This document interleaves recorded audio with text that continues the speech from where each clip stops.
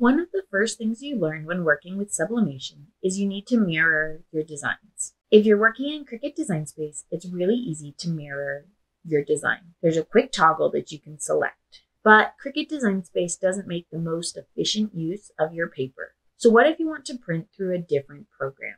How do you get it set up to mirror your image? Today I'm going to walk you through how to do that, as well as some other settings you might want to change on your Epson EcoTank printer that you converted for sublimation. My name is Ruth. This is Hank's Maker Mentor.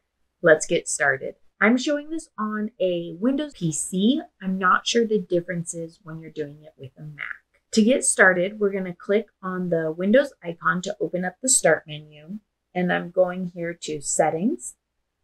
I'm going to click on Devices, Printers and Scanners.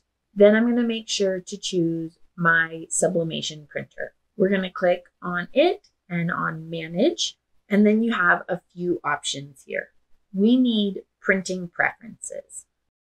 It opens up in another window and starts on this tab labeled Main. In here, you can change the document size, orientation, the paper type. I recommend Premium Presentation Matte. Quality, you want high quality. I'm not going to change any of these other ones from what they defaulted to. Now we're going to go to the next tab that says More Options. This is where you can change your color correction profile, but we're going to come here under Additional Settings where I really want to focus for this.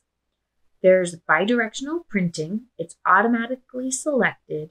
If you're getting lines across your print and it's not lining up properly, you might consider turning this off.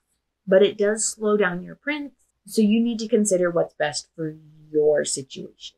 Then here we have Mirror Image. This is just a checkbox that you can turn on and off. If you're printing a design that's already mirrored and ready to sublimate, you want to make sure this is turned off. The rest of the time, this is a great way to mirror your design. If you have any questions, leave them in the comments below. And if you haven't already, please subscribe to my channel and click on the bell icon so you can get notifications when I release new videos about Cricut crafts and sublimation. Thanks for watching Hank's Maker Mentor, where I help you learn how to make. Until next time, bye.